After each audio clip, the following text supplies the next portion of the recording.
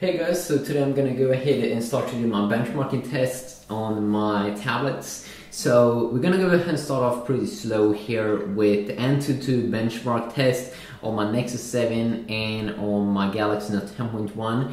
I don't have anything else open up running in the background.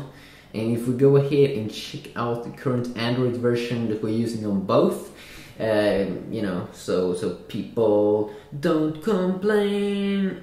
Let's see here, let's go to there. Let's see, there we go. Let's go ahead and go to settings on both.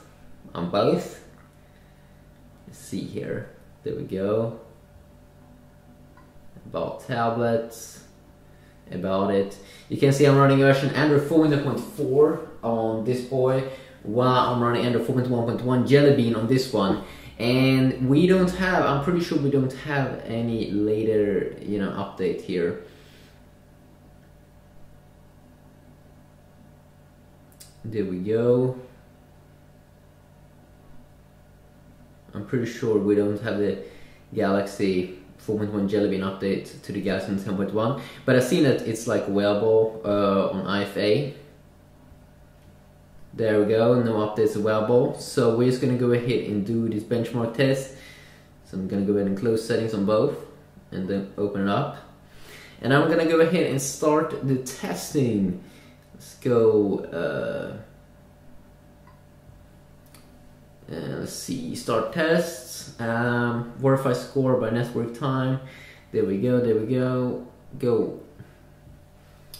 So I'm not sure how long time this will take, but it will take a few minutes probably.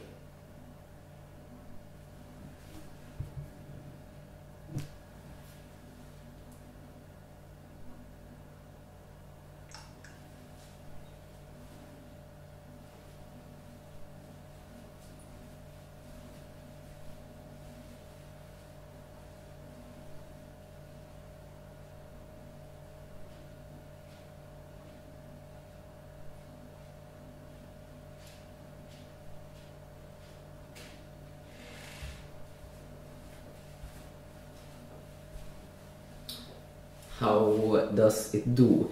22%. I can say one thing about the CPU. This one should win over that because it's the Exynos 4412, the same as in the Galaxy S3, and that should be better than the Tegra 3. And Tegra 3, of course, on the Google Nexus 7 quad-core one, it got unveiled already in 2011.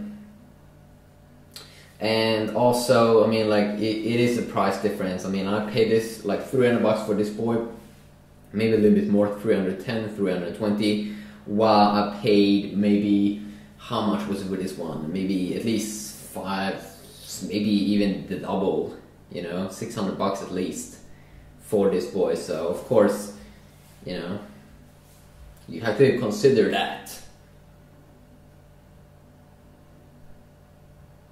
So it's doing some random tests over here. We have some Android boys all over the place.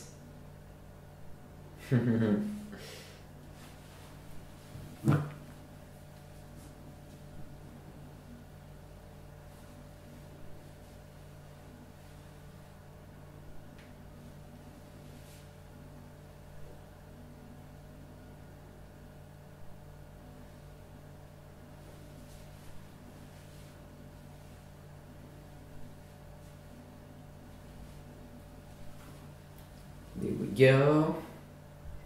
Oh yeah.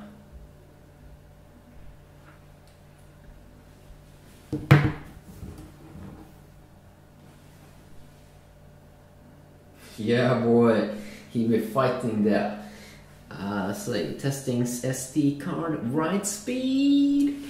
Yes. This one is not on the SD card. It's not that far behind.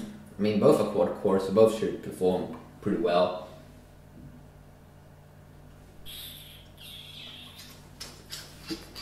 There we go. Okay, so we got the score here.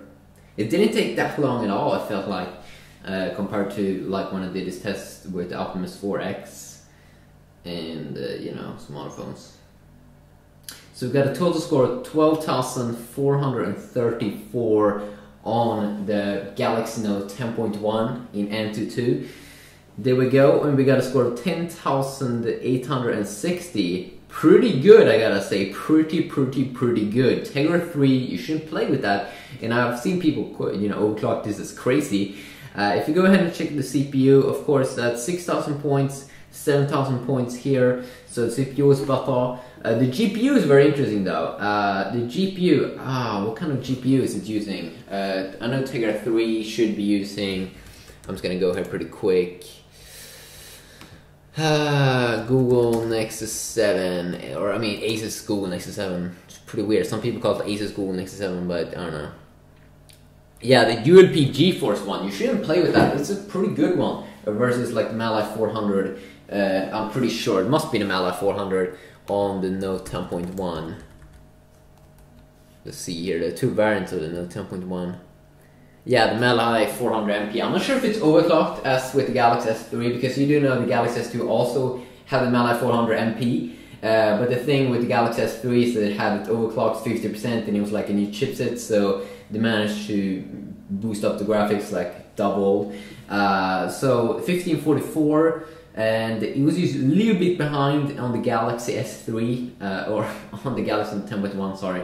The RAM is also pretty interesting. It's a little bit more, 2600 versus 2100 on this boy.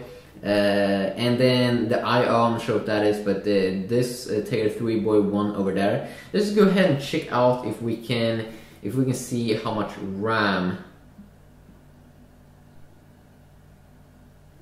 Let's see, RAM. Okay, interesting. When we hold it down like this on this device, we can see some other things. I'm not quite sure how you do see the RAM on this boy. Storage, apps.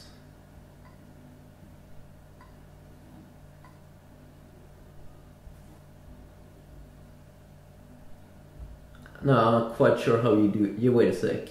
679 megabyte. Oh, wait a sec. That's only the internal storage.